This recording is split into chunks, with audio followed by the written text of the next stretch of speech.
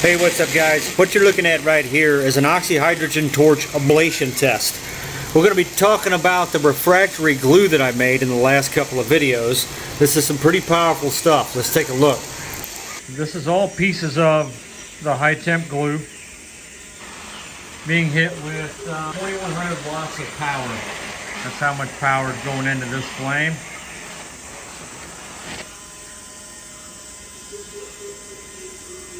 Pretty strong stuff.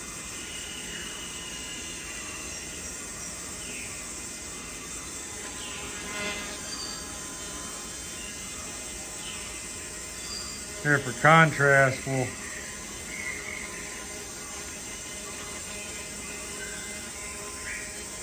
melt some brick there. Melt that brick like it ain't nothing.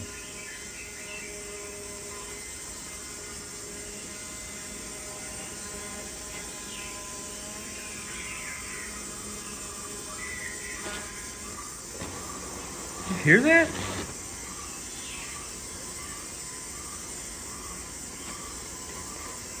We're getting like a noise. So it melts that brick like it ain't no thing. I don't know if you can see that, but it's turned to glass there. But stuff here,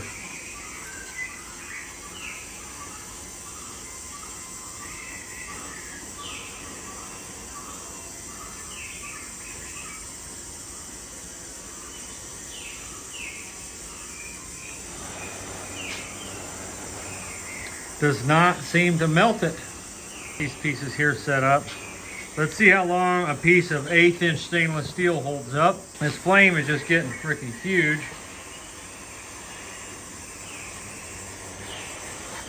My pressure's stabilizing, so we're okay. It's about 9-inch flame. 1, 2, 3, 4, 5, 6, 7.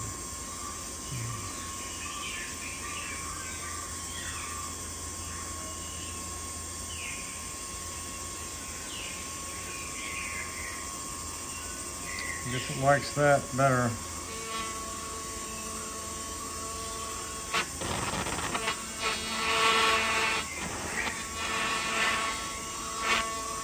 What the hell is going on?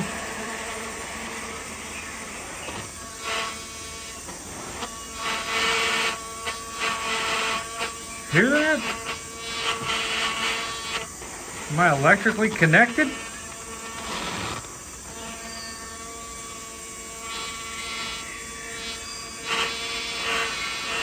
I might be grounded or something. I don't know what's going on with this noise. Sorry, I lost track of what we were doing there. Never heard this torch make that noise before.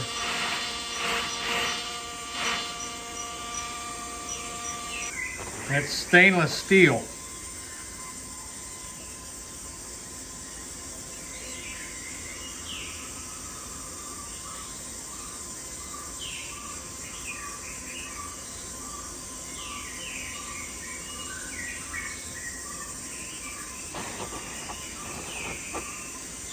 It's holding up to it.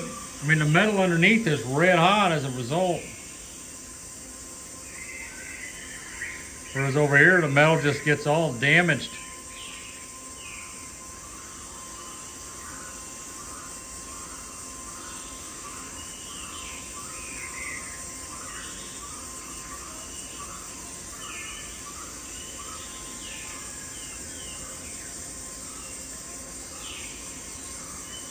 Whew, that's hot. I'm getting burned up.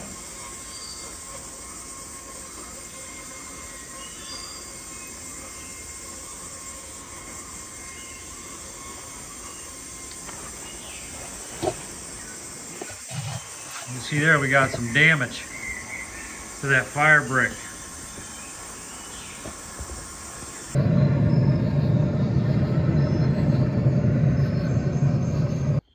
All right, fellas, so this is some crazy stuff, man. Listen to this.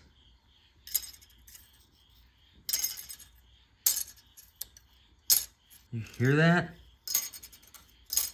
It is so hard. Look at that. It sounds like a freaking piece of metal. It is so hard. It's got some serious cracks in it too, and it's like just holding up. So we need to put some temper in this composition, of course. But even without the temper, it has made a material that is so strong. Finally broke it. And that was probably just from one of the cracks. I feel like glass is about this strong. Like, cause I've broken Christmas ornaments before as a child, so got a pretty good idea. That is hard. What's up, fellas? Doing some preliminary testing here on a new composition. And I also wanted to bring to the table some of the other tests that we were doing with the new refractory glue. These are the bricks that you guys saw me break with my hands, and I glued them back together. This one here was in 3 pieces. This has been fired to about 500 degrees. We got some significant crazing there though. But even with the crazing, this stuff is so strong, you have to break the brick to take it apart.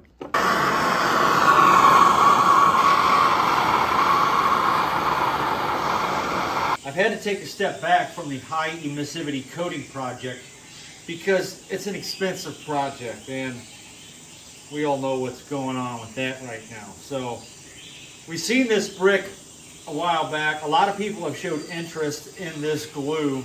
Some people have contacted me by email with some pretty serious projects going on where they really need something that's cheap and very effective. And we saw how this glue, even though it has some crazing issues with no temper added to it, it was still stronger than the substrate that you're bonding together. Anytime you would stress test it, the substrate would break and not the glue bond. So we also seen this brick here be busted apart. I glued it back together and I put it right back in the fire. Sorry, I've got a pot of water glass boiling behind me. So I'm going to try and bust this by hand and just kind of see what happens here. I hope I don't splash nothing in that pot. So here goes. I can't break it like I did last time. I'll try and find that footage of me breaking it last time. Here goes. It's not busted. I'm going to try it this way now. I'm probably going to get hurt. Here you go. A little bit of a mixed bag there. Ironically, you know, nice enough, the brick itself. This was a 2-piece. This thing here is still kind of hot.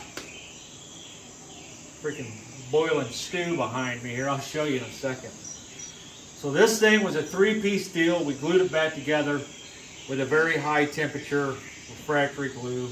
It was only a bi-compositional recipe. It does not have a whole lot to it, but we are adding some temper from this point on. So here goes. Man, I'm looking kind of weak. I better go eat. Oh. I did bust the brick. It's busted brick and not the glue joint. I see a little bit of an area there of the glue joint. Just a dab. We'll take a closer look at this up close. There's a 3rd piece on here. Ow, just took a shiver to the liver there. I cannot bust that 3rd piece. So this is indeed some pretty strong glue. Kind of busted there, semi-grain. That was a pretty hard blow. That might have dazed you. Okay, you can see where the glue is there. So the glue bond gave up right there and right there, but the rest of it's brick stuck on brick. Same thing with this here. The actual joint didn't break, the brick broke again. There's one spot where it gave way. The rest of that is busted brick. A new crack formed rather than the glue joint breaking. There is that piece there. You can see where the glue let go right on the outer edge there. So this time, this was a much drier batch. I want to add that though. I went with a really dry batch on this, thinking it would make it tougher, but it did not bond as well as a result. But even still, you can see here where it broke in this direction, that only minimal areas of the bond gave way. Anywhere you see the glue bond or the glue joint, that's where it gave up. Anywhere you still see brick, that's where the brick failed rather than the glue bond. Like that, for example. So this is the second time we glued this brick back together and broke it in half. This one I only did once, but it did really well. You can see there's no glue showing on the crack interface. There's a little bit on this one, right there and there. This is a wafer that I made. Very hard to bust this stuff. I want to say that it's harder than glass. I haven't done any conclusive testing. This has only been fired to red hot temps.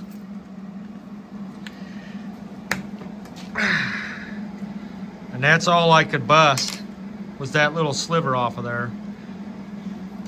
And my hands are too weak to break that. Ouch. Man, that really hurt doing that. Super tough stuff.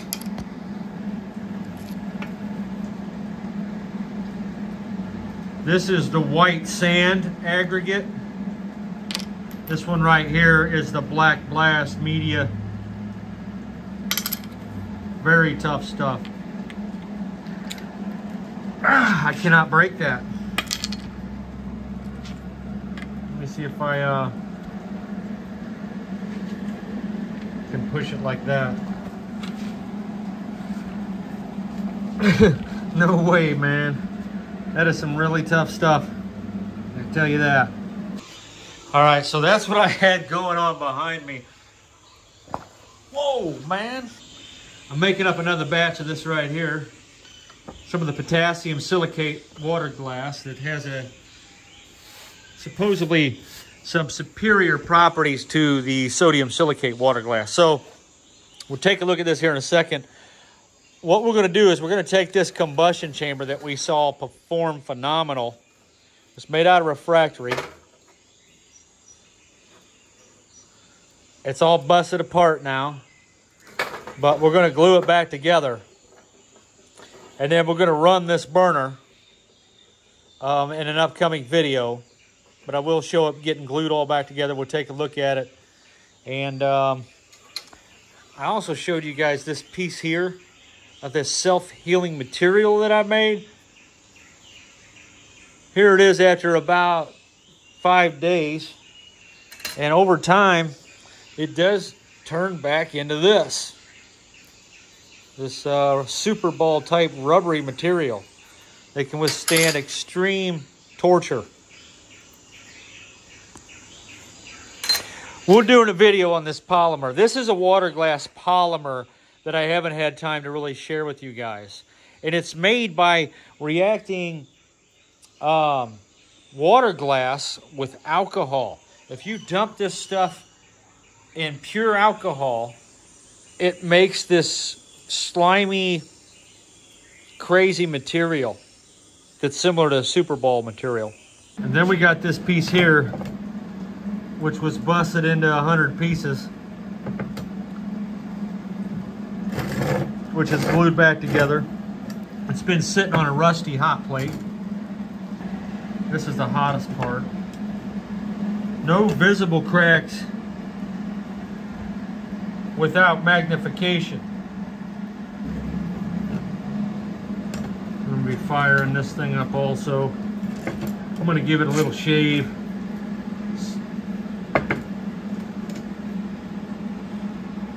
But yeah, this thing's been glued back together with that glue. and it's about to be solid as a rock. So we'll come back to this. We've got some adjustments to make, but thus far the progress is worth sharing. We've already got a usable product.